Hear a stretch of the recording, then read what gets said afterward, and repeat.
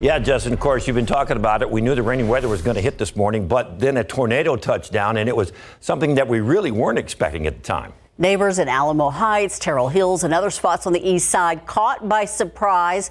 This noon, we're seeing downed trees. I even saw a pumpkin rolling down the street.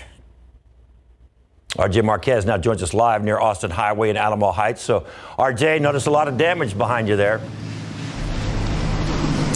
Yeah, that's right, David and Ursula. I mean, and you guys just mentioned this was completely unexpected. Talked to a couple of neighbors. They didn't want to go on camera, but they basically said that, this was like a boom, a quick sounding sort of situation. They didn't realize it, but they definitely felt the pressure here. So if you look over my shoulder, you could see the damage that was left behind at a school here, Southwest Preparatory School.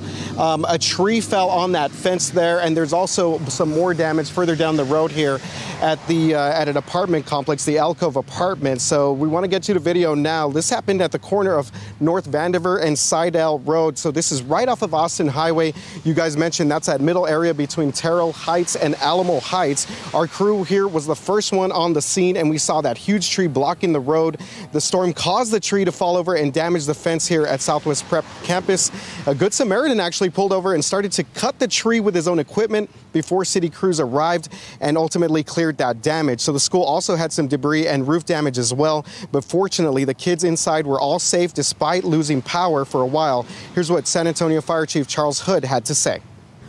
Appears that a small tornado hit the area of Terrell Hills, Fort Sam Houston, and this area of San Antonio, which is Council District 2.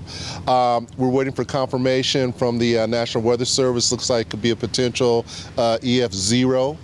But again, high straight line winds caused damage to this apartment and some trees in this area and to another building.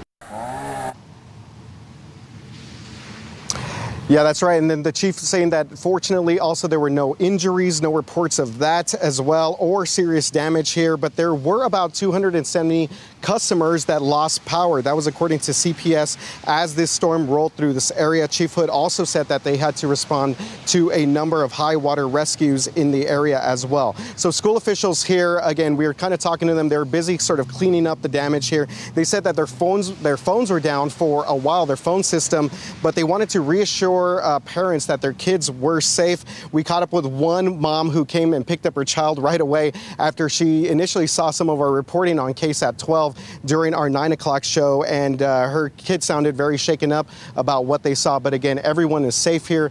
No injuries, no significant damage. But again, guys, something that definitely shook this entire neighborhood or this area. David and Ursula, back to you guys.